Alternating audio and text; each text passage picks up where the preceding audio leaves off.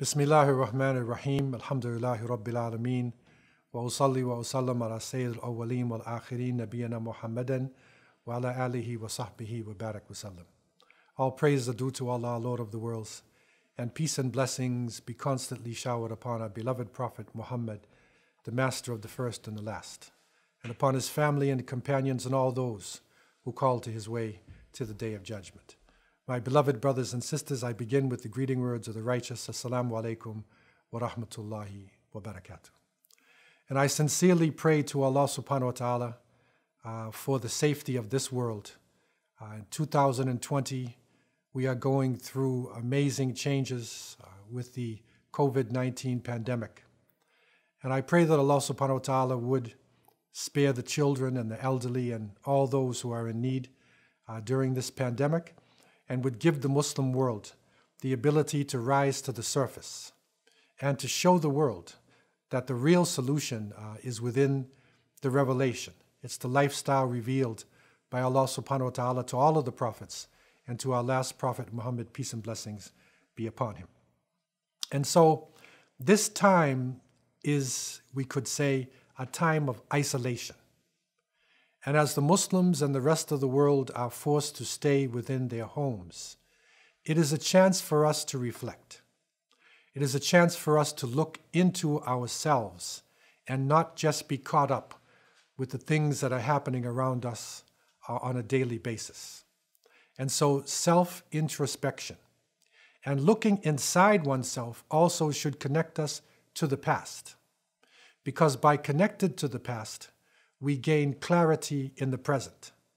And people who do not understand their past will actually be confused in the present. And so we find that in the book of scripture of the Muslims, the last testament, Al-Quran, Allah subhanahu wa ta'ala has revealed 1/3 of the revelation in a historical form. Al-Qasas. These are the stories of the prophets. These are the stories of the nations that came before us. And it is through these stories that we gain valuable lessons to help us in the present day. In Surah Yusuf, verse 11, Allah tells us, لَقَدْ كَانَ فِي قَصَصِهِمْ عِبْرَةٌ لِأُولِي الْأَلْبَابِ, that in their stories is wisdom, great lessons for those who would reflect. And so the history, the stories that are being given to us are not being given just to read, but to benefit from. And so in looking at our history and looking at the world, it's crucial for Muslims to understand the background that we are coming from. And I want to focus in this series, inshallah, on the African continent, and especially East Africa, to look at this mysterious part of the world, misunderstood. And I can say honestly that East Africa and Africa as a whole is one of the most misrepresented, misunderstood places on the planet Earth. And so to break through the ignorance, to break through the barriers of confusion, we want to go back in time to understand what happened in this continent and to put it in perspective so that we could understand more about the people who are living in this region today. Many European historians, when they look at Africa, they write about a dark, backward continent. They write about ignorant people, and some of the top historians have even said Africa has done nothing for the onward flow of civilization. There couldn't be a greater lie than this, or a greater distortion. The reality is, if we go back and try to understand Africa, not as an isolated continent, but actually as part of a huge portion of the landmass of the earth, we understand that over 55 million years ago or so, according to scientists, there were tectonic plates shifting. There were major changes that went on in the geography of the world, and the African continent split away from what is now known as Arabia. And the Red Sea and the Horn of Africa then formed. 25 million years or so, with tectonic shifts going on, a great valley formed. It is called the Great Rift Valley. And that valley in the northern part reaches all the way to the Jordan Valley in the Middle East and goes all the way down to Mozambique in the south. And so this is a large system, a large ecological system, a valley system. And it is this area that we want to look at, and especially with the formation of the Red Sea and with the movement of the currents and the ocean, we're looking at East Africa as being from the top of the Red Sea all the way down to Mozambique. And the inland form of East Africa would be not only Egypt and the Sudan, but it would also stretch down to Ethiopia, to Uganda, to Kenya, to Tanzania, all the way down to Mozambique. That whole region there is what we are considering to be East Africa. And it's important for us to have that perspective when we are looking at history, because nothing is static. And as time changes, the earth changes, circumstances changes, and Allah subhanahu wa ta'ala continues to make revelation, continues to give us information. But we are the ones who have to give perspective to the changes and understand what is going on in our lives today. So again, if we go back in time, we find that the oldest remains or records of Homo sapiens is actually coming out of that Eastern Africa, Southern Africa region, where people from thousands of years ago, Homo sapiens, then migrated north and then moved from the highlands of Ethiopia and Uganda and Kenya. They moved down.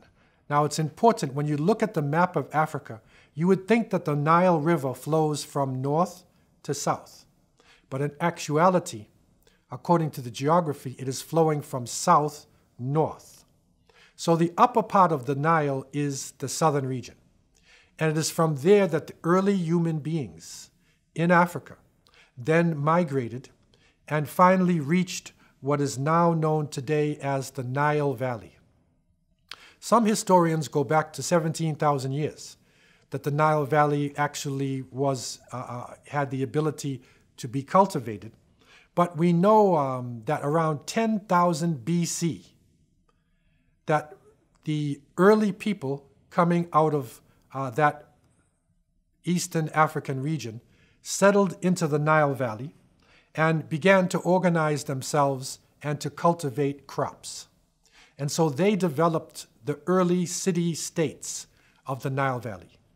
And we have solid information that by 3,500 BC, there were a number of states in what is now known as the Sudan, northern Sudan, and southern Egypt, the Nubia region. And these states were known as Tasseti. And we have proof of 12 kings that recorded themselves and were living in this area with their people. And it is from these civilizations that the people, again, continued to follow the Nile. They followed it down. So this is the Upper Egypt area, and they followed the Nile north. So they're going down north. And they migrated until they reached the delta. And that is what is known as Lower Egypt. And so Upper Egypt was that Nubian area, the area of Sudan and southern Egypt, and Lower Egypt was the Delta region. And it is reported that around the year 3200 BC, that a great leader whose name was Namir, he united Upper and Lower Egypt.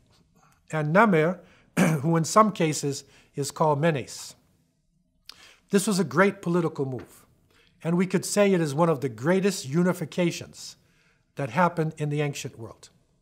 And so he united Upper and Lower Egypt, and we still have a bust, a sculpture of his face. So we can say that Menes, the great leader of Egypt, he united Upper and Lower Egypt. And he was able to bring about this unification and bring together the strength of the upper section and the lower section. It is through this unification that the ancient Egyptians sometimes known as the Anu people who originally came there, that they were able to develop an amazing society. And one of the Egyptian historians, Manito, he actually records 30 dynasties, over 561 different kings, who we now know as the Pharaoh, or the Fir'aun in Arabic. And the ancient Egyptians were able to develop one of the earliest writing systems, the hieroglyphics. They developed physics and math and philosophy. They had a calendar going back thousands of years. And because of this development, they were able to control the Nile. Remember, the Nile is flowing down, and this Nile is the gift of Egypt. It is the gift of the Sudan, this whole area. So the Nile flows into this desert-like region.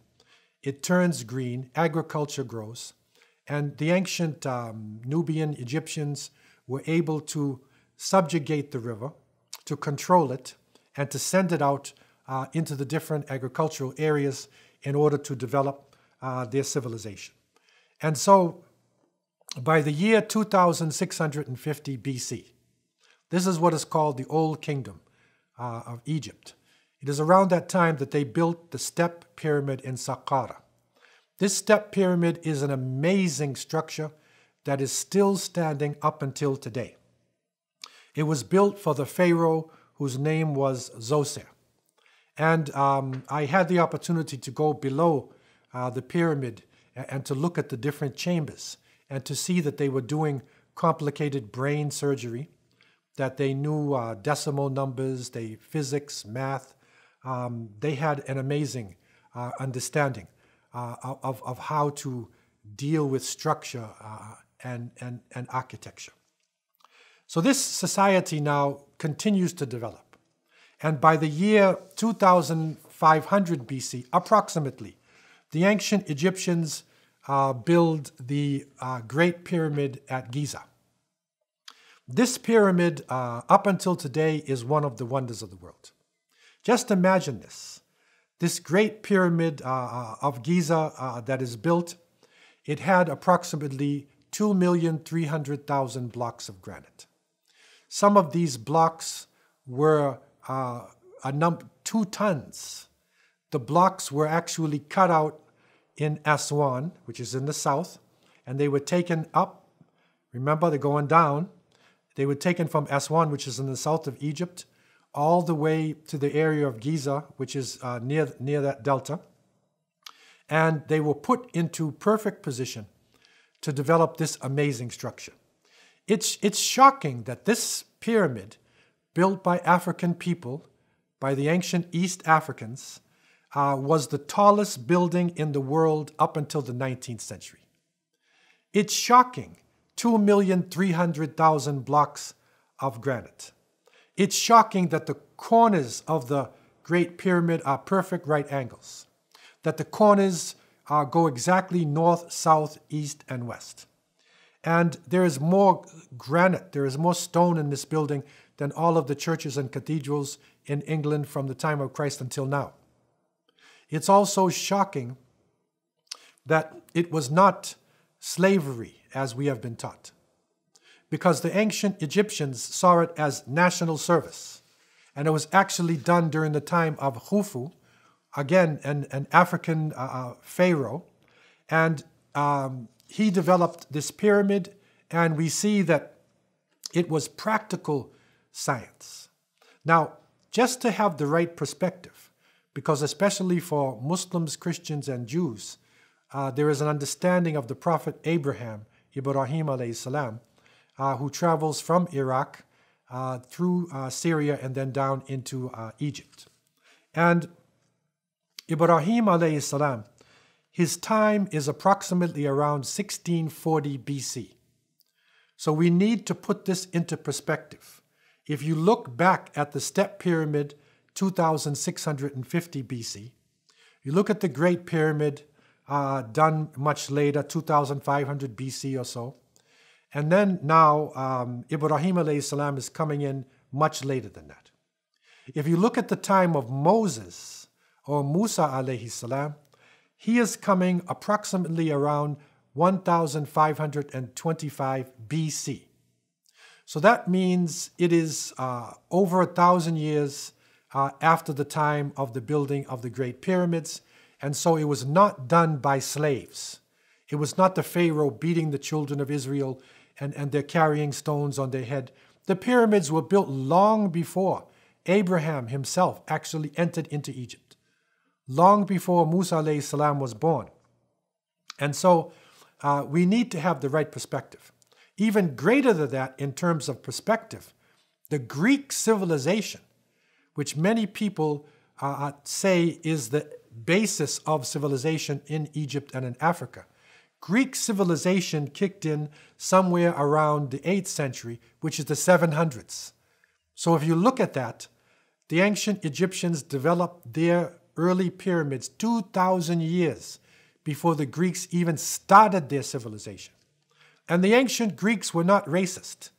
The ancient Greeks wrote about their civilization and they said we got it from the ancient Egyptians, and they were dark-skinned people with woolly hair.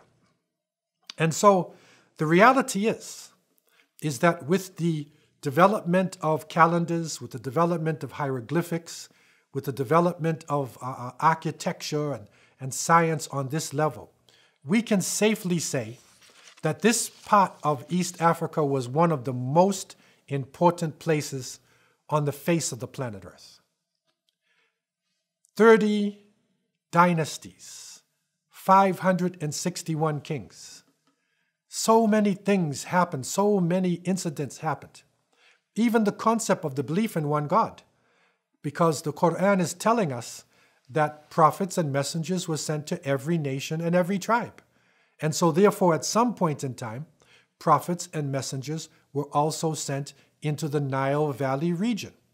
And so the Pharaoh that we know, that comes in our Quranic texts and we find in the biblical text as well, that is probably the son of Ramses or his grandson. And again, that is coming long after the building of the pyramids, long after the basic development of Egyptian society. And so again, now looking at our East African structure, from the top of the Red Sea all the way down to Mozambique, we go to the year 1473 BC. It is around this time that the daughter of the Pharaoh Thutmose I, she became the queen of Egypt. Hatshepsut was her name. And she married her half-brother Thutmose II, who was 12 years old. And she virtually was the regent of Egypt. Eventually, she completely took over Egypt. And so Hatshepsut was a very famous woman in ancient Africa and the ancient world. And she did a number of very powerful things. People remember Hatshepsut for two major reasons. One was the fact that she built a beautiful temple structure and a city structure, and this is Deir al-Bahar. And she organized this area and built this beautiful structure. And you can see on the walls, I had a chance to go to the temple of Hatshepsut, and you can see on the walls the reliefs. They actually drew pictures on the walls, and some of it remains up until today. And there's hieroglyphs on the walls. And I looked at the walls and I saw a discussion happening about trading going on between the ancient Egyptians and the people of a land called Punt. Punt land was to the south.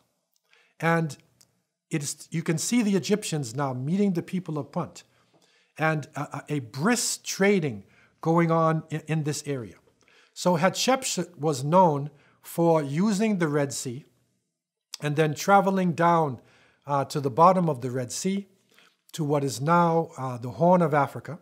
It would be now the present-day Djibouti, Somalia, this area down in there.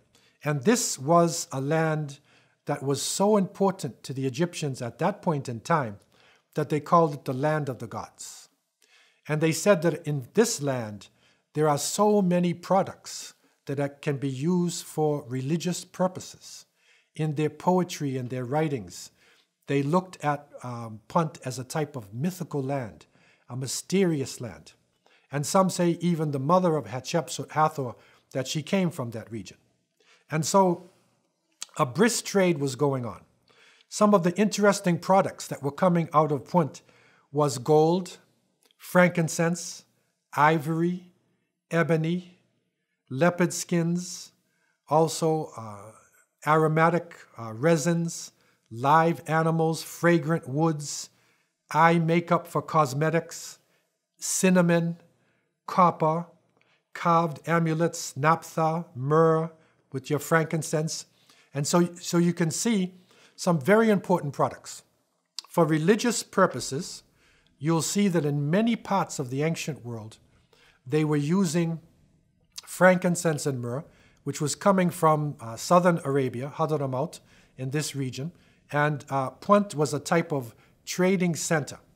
And so the people of that area were gathering the products that were coming from southern Arabia, from the resin of the trees. This is the frankincense. There's also a type of frankincense which is gummy, and you can chew it. So it's like the first chewing gum. Cosmetics. So think about this, the level of society going now. Cosmetics, beautiful, itta, aromatic smells, perfumes. And so this is a magical land and a very important center, which today we would call the Horn of Africa. And so drawn on the walls of Hatshepsut up until today is this connection to show what was happening in East Africa, moving from the Red Sea and then taking us south. Later on, Egypt was conquered by the Persians, and we find that although there was a connection made by the ancient Egyptians between the Red Sea, they used the Nile, okay, and they were able to connect the Nile to the Mediterranean. So the Red Sea to the Nile to the Mediterranean. But it was later on in the time of Darius the Great. This is the Persian leader who conquered that area, that they were able to really develop that. And so this enabled the Greeks and the Romans to come from the Mediterranean region. When we look at our map again, and we see the connection between the upper part of the Red Sea, going down to the Horn of Africa, and then down into East Africa itself, along the coastline to Mozambique, we recognize that there were a number of civilizations. One of the great civilizations that comes in our ancient texts is the Empire of Aksum. And this came into prominence from around 100 AD to about 940 AD. And it was basically Eritrea and northern Ethiopia. But at different points, it included the Sudan, Yemen, Somalia. It actually stretched out at different points because of the achievements that were made by the people of Aksum. They developed a high technology. And the proof of that is the fact that the largest obelisks in the world are not found in Egypt, although they have the obelisk. And the obelisk is that straight structure, that granite structure, one piece of granite sticking up to the sky. And when I visited the area, the guide actually told me on the side, because I asked him the real reality of the obelisk. He said it was a sundial, and it's actually something which was being used in their astronomy and their math. And so the largest obelisk in the world is not in Egypt, but it is in present-day Ethiopia, which formerly was Aksum. You'll find obelisks all over the world. The Europeans stole some of the obelisks. The Americans put one in Washington, D.C. There are obelisks in France. Of course, they have the Eiffel Tower. There's obelisks all over the world. And again, this is trying to match that technology coming out of East Africa. Imagine somebody saying that Africa has done nothing for the onward flow of civilization, when the largest building in the world, the tallest building in the world, up until the 19th century, was in Africa. It was in Egypt, the Great Pyramid. and when the largest obelisks in the world were in Ethiopia. So the ancient Axumites, that we could call Ethiopians, although it was dealing with a greater territory, the ancient Axumite dynasty was also known for its powerful armies. They had developed amazing formations with their army and weaponry, and they were able to harness the use of elephants. And these elephants changed the structure of warfare. It's like in World War I, the tanks are coming in, and they were being developed. And then later on, helicopter gunships. And now there are drones. And so technologies change the relationship of people in wars. And because of this technology and this power, the great visionary called Mani, and he lived in Babylon and Persia, and this famous visionary of ancient times, and it's coming in around the 3rd century AD or so, he considered that there were four great powers in the world. And at that time, he considered Persia, the Sassanid dynasty, to be one of the great powers, also the Roman Empire. The third were 3 kingdoms of China, and the fourth was the Empire of Aksum. And so East African people were considered to be one of the most powerful groups of people on the face of the planet Earth. There are many different traces of the civilization there in East Africa. And it's interesting to note that the followers of Isa alayhi salam, of Jesus, when they were under persecution and Jesus was raised, they had to migrate to different areas. And it is reported that Mark actually reached the Nile. And so the teachings of Jesus, you could call the real Orthodox Christianity, the original religion, went up south. And the people there developed a type of pure Christianity, which is actually closer to the original teachings of Isa alayhi salam. And we remember that he was actually Jewish, and all of his followers were Jewish. They were following the Old Testament. And this revised form that came with Isa alayhi salam, it went up the Nile until it reached the southern part of Egypt and Sudan and went all the way into Ethiopia. And so the Axumites accepted Christianity. And they were a powerful dynasty, and they were linked with the Roman Empire. So in the same way that there are diplomatic messages between different powers in the world today, that there is a type of United Nations, and there are different agreements that are made between world powers today, in the ancient times, there was also understanding between the world powers. And the Romans were in direct communication with the Axumites of Ethiopia. And it is reported that around 520 AD, that King Caleb of the Axumites, of the Ethiopians, he sent an expedition into Yemen. And this is because a Jewish king by the name of Dhu Nuwas, he had been persecuting people and torturing people. And so he sent an army there, and he eventually defeated Dhu Nuwas, who rode into the ocean, never to be found again. And the Axumites conquered Yemen. And so they took over that whole region there. And it is interesting to Muslims because this story appears in the Quran in the chapter called Buruj. So it is in this chapter, وَالسَّمَاءِ ذَاتِ الْبُرُوجِ. In this mighty chapter of the Quran, it tells us, قُتِلَ أَصْحَابُ الْأُخْدُودِ, that the people of the trench, these people were killed. And it gives a beautiful rendition of this story and what happened at that time.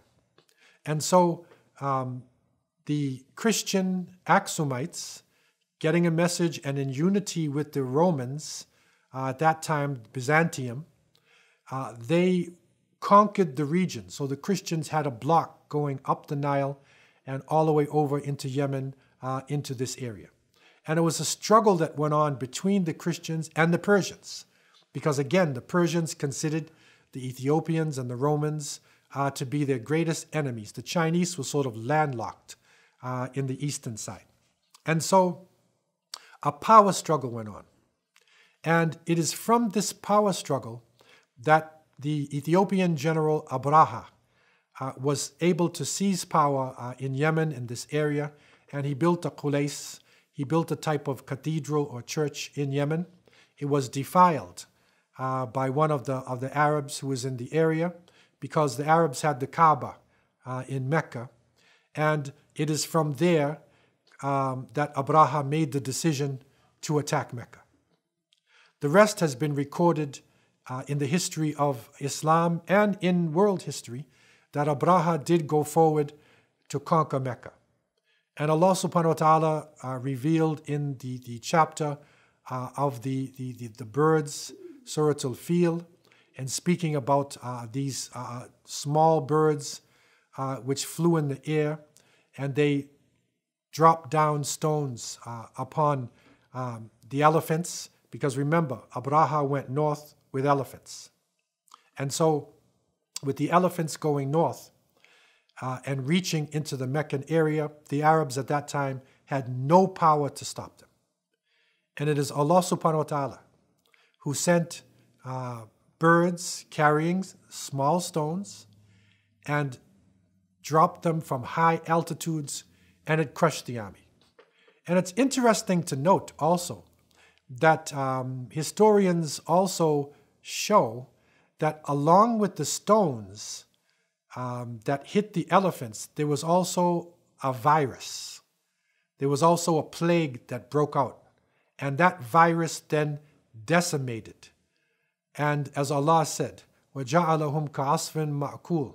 And so they were so destroyed, their bodies were so destroyed and diseased that they were like the cud, they were like grass that is chewed up in the mouth of a cow and then spit down.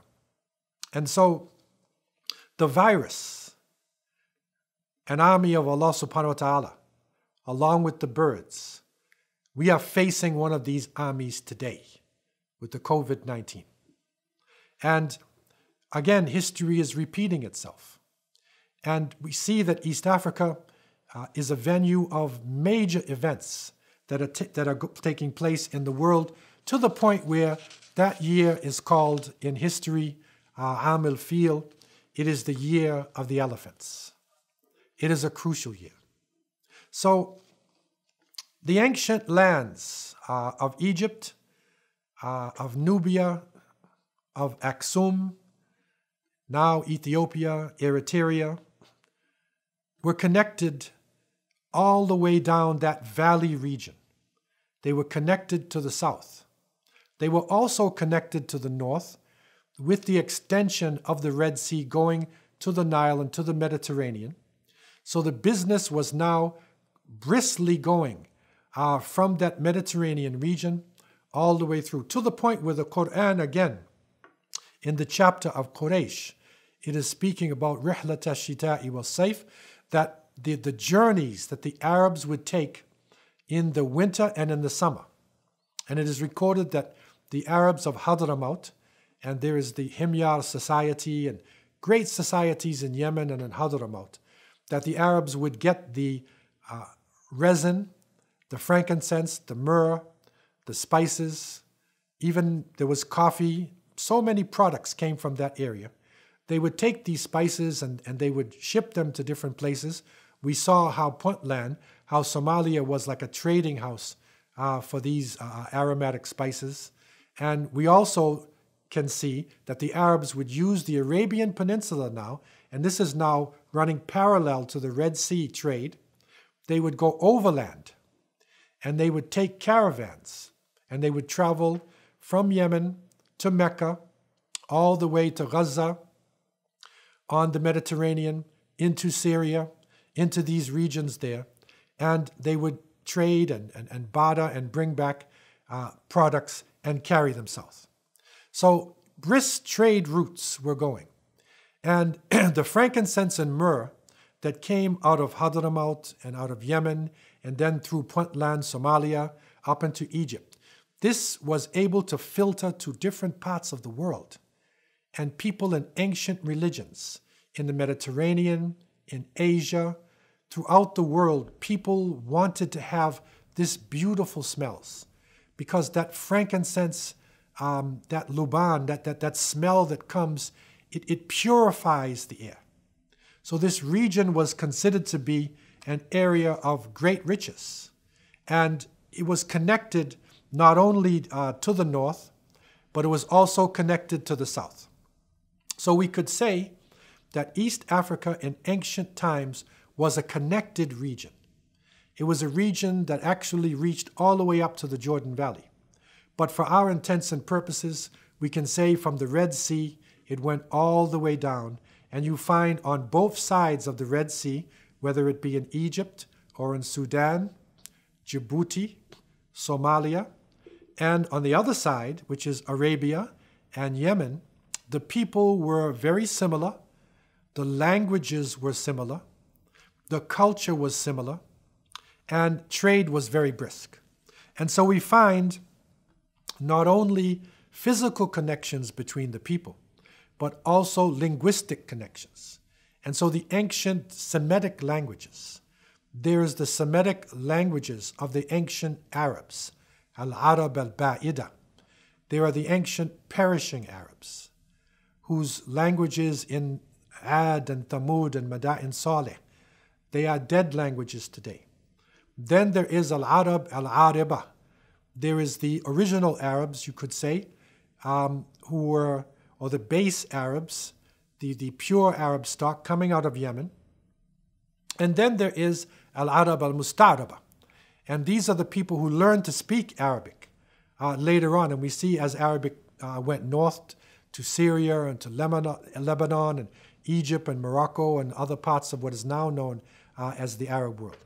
So these Semitic languages actually were connected to East Africa as well.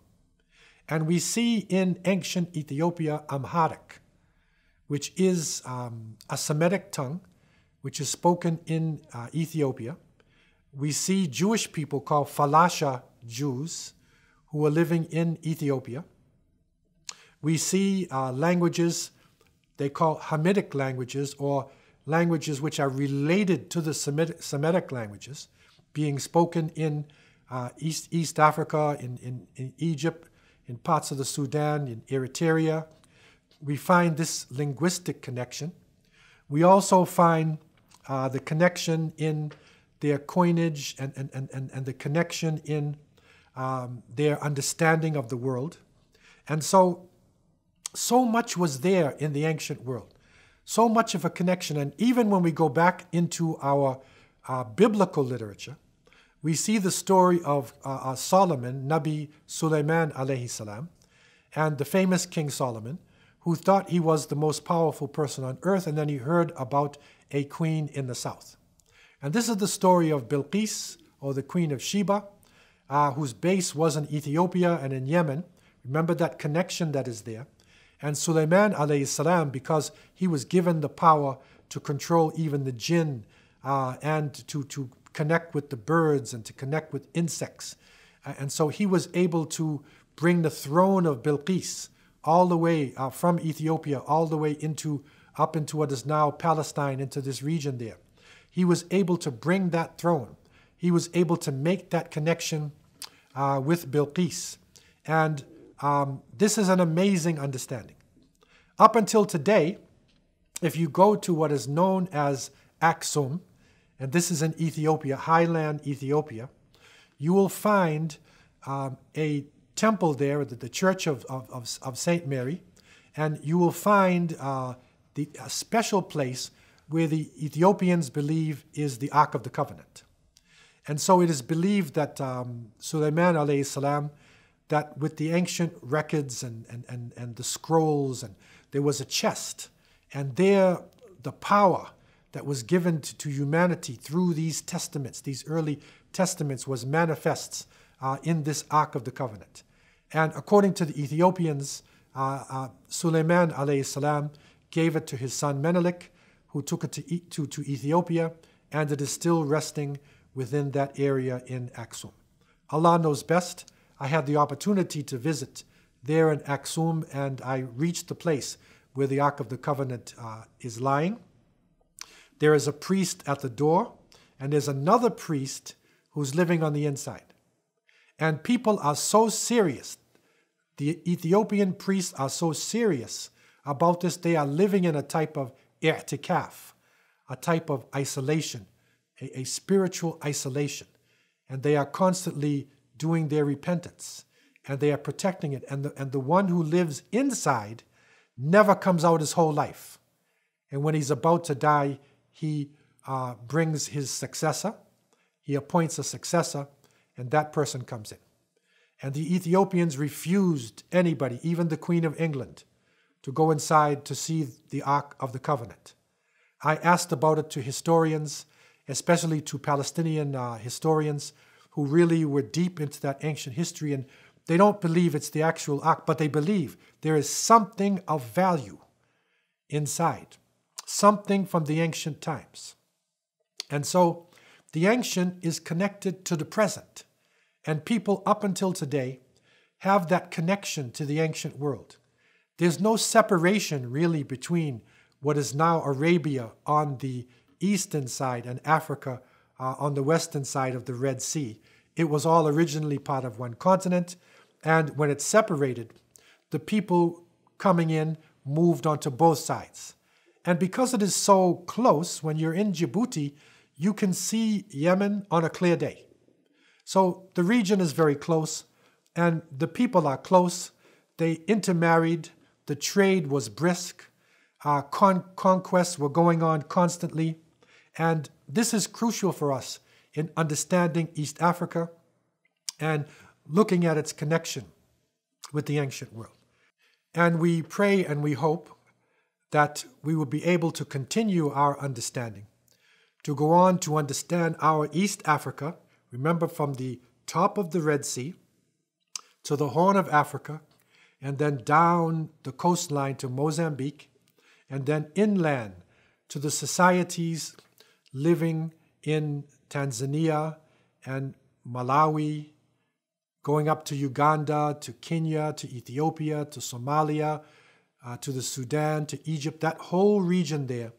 We want to look at that region to understand what developed further south, what happened in the history that can give us lessons for today.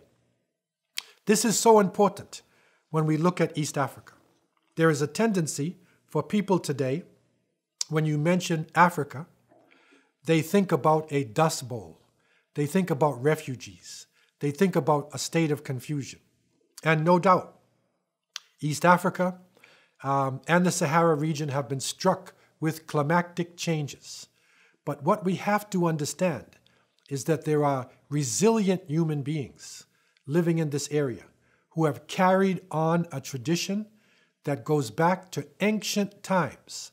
And I can safely say that that tradition, which was coming out of the highlands of East Africa and which went into the great Nile Valley, which traveled along the Red Sea and moved over to Puntland, and then later went down the Swahili coast, the coast of East Africa, that civilization is one of the most important early civilizations in human existence. And it is affecting us up until today. The past is connected to the present. And although people may be suffering at one point, it does not take away from the contributions that the people of any region have done to the world. And that is what is being a true human. That is what is using our intelligence, that we are able to connect the past to the present and then look to the future. So let us reflect on the past. Let us look at the achievements of all of the peoples of the world. Put it into proper perspective. Look at the situation today and what is happening in the world, recognizing the achievement of all human beings throughout this planet, and then connect it to our projection for the future. And maybe, inshallah, we will be able to develop a type of society where those who have freely give to those who do not have. Because as they say, and the Arabs would say, Yawman laka wa yawman alayk. There is one day for you, and there is another day that will be against you. So I pray that Almighty Allah subhanahu wa ta'ala would bless the people of ancient East Africa, would bless all of those righteous ones from the beginning of time. As I leave you in peace with these thoughts. Wassalamu alaikum wa rahmatullahi wa barakatuh.